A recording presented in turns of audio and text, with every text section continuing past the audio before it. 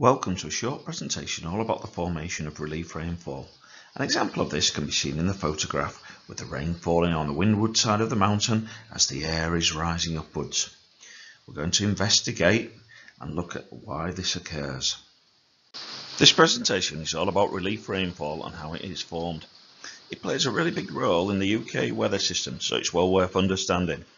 Before we start, it's worth remembering ourselves a few important terms that we need to know. Relief is actually the difference in height between the lowest and highest points in a landscape. In this case, we will be looking at how mountains affect rainfall. The next three important terms are the main parts of the water cycle, which is constantly occurring all around us in the world. Evaporation occurs when a liquid, such as water, is turned into a gas or vapour. The sun usually provides solar energy to cause this process to occur. The next important part of the water cycle is condensation. This is the opposite of evaporation.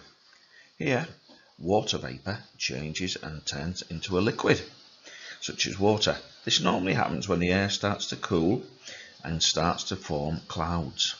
The last key ingredient of the water cycle is precipitation. This is a technical term for rain, sleet, hail or snow that is found falling through the atmosphere towards the ground. The last unusual term is rain shadow.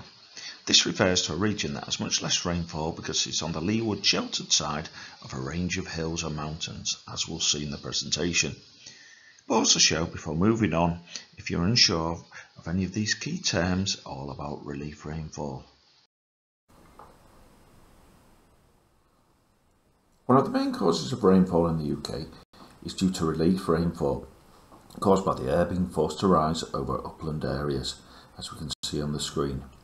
The prevailing wind generally blows from over the Atlantic Ocean towards the land, as can be seen on the screen.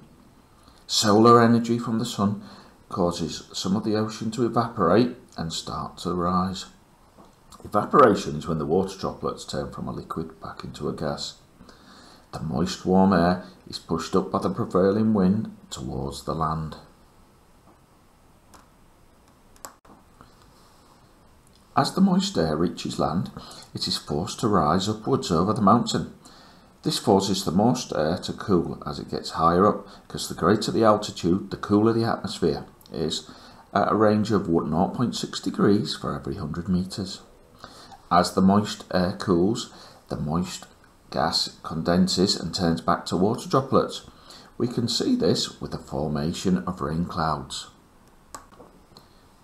As the rain cloud cools and condenses even further as it rises, it is unable to retain the water droplets, so it starts to precipitate as rain, sleet, hail or snow.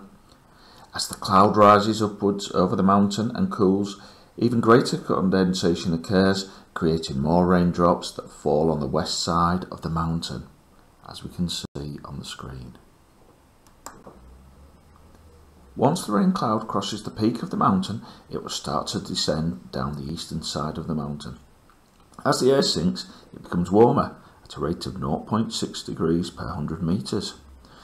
And that means that it is able to retain more moisture within the atmosphere, so it's less likely to rain. As the warm air sinks back down the mountain, the precipitation begins to stop. Once the air has returned to sea level, it is a lot warmer and a lot less likely to form rain from whatever moisture is left within the descending cloud. The mountain has created what is known as a rain shadow to the east, where it is much drier than the west. This pattern of rainfall is very common in the UK and helps in part to explain why it is much wetter in Wales and the Lake District, which are to the west, but generally drier towards the Midlands and east of England, all because of relief rainfall.